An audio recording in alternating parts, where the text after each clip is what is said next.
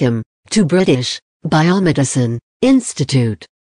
Today we will explore Gaucher disease, causes, symptoms and diagnosis. Gaucher disease is the result of a buildup of certain fatty substances in certain organs, particularly your spleen and liver. This causes these organs to enlarge and can affect their function. The fatty substances also can build up in bone tissue, weakening the bone and increasing the risk of fractures. If the bone marrow is affected, it can interfere with your blood's ability to clot. An enzyme that breaks down these fatty substances doesn't work properly in people with Gaucher disease. Treatment often includes enzyme replacement therapy. An inherited disorder, Gaucher disease is most common in Jewish people of Eastern and Central European descent, Ashkenazi. Symptoms can appear at any age. Type 1 Gaucher disease is the most common form of this condition.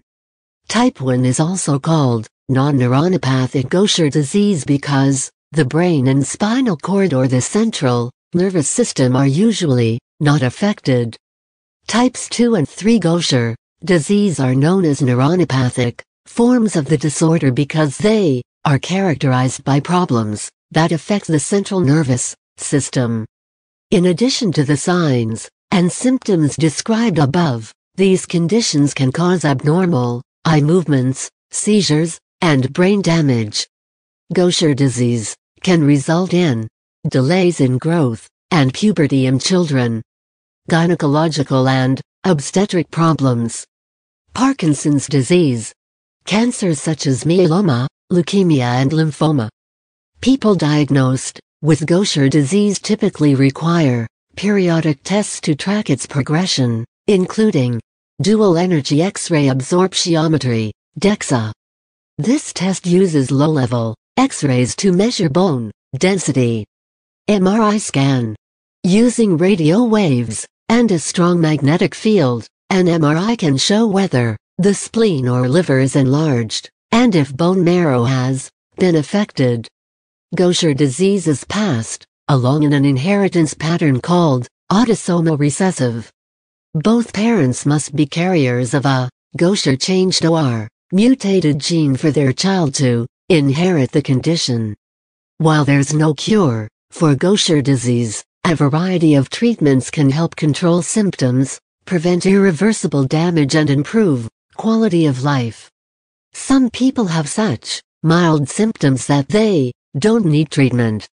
Enzyme replacement therapy replaces the deficient enzyme with artificial ones. These replacement enzymes are given in an outpatient procedure through a vein or intravenously, typically in high doses at 2-week intervals. Occasionally people have an allergic or hypersensitivity reaction to enzyme treatment. Thank you for showing interest in British Biomedicine Institute, skilled, postgraduate, and graduate medical degree programs. For more information, please visit our website, named as British Biomedicine Institute. Hope you have gained a lot of clinical information through this presentation. Please like, share, subscribe British Biomedicine Institute channel. Good luck, goodbye.